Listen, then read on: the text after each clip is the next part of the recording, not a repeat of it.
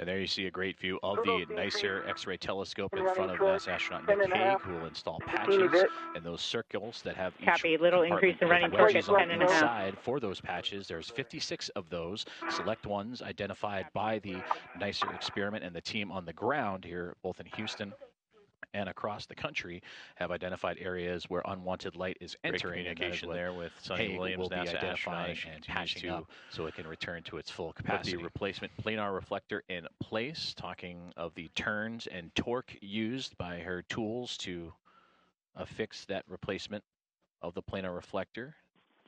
Nick, Just off the glove and zenith hat. port You can of the translate Harmony your module. bag when you're ready. Copy. Heading that way.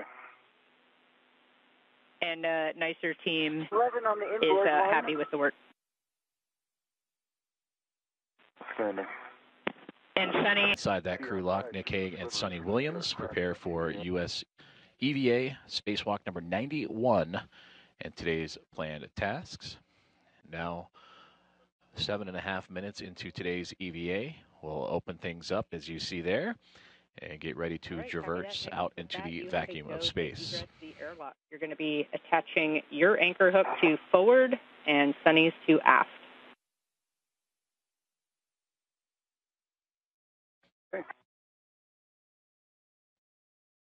And that is EV1 Nick Hague, the first one to pop out of the hatchway of the crew lock of the International Space Station.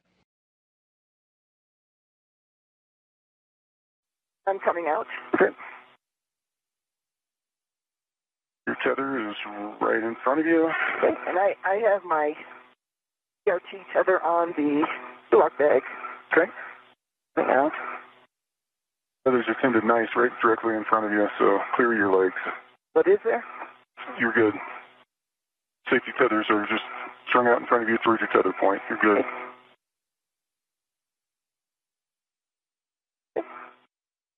All right. NASA astronaut Nick Hague wearing the suit with red stripes, EV1, exit the Quest airlock, and Sunny Williams was just making her way out of the hatch herself.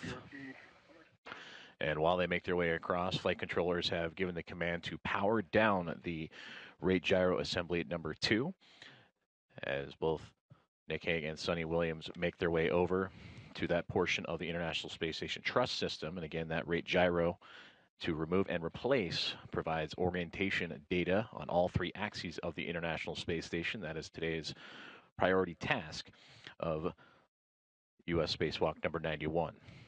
And this all part of the ISS assembly maintenance and upgrades for today's planned 4 tasks. This is the first of those 4.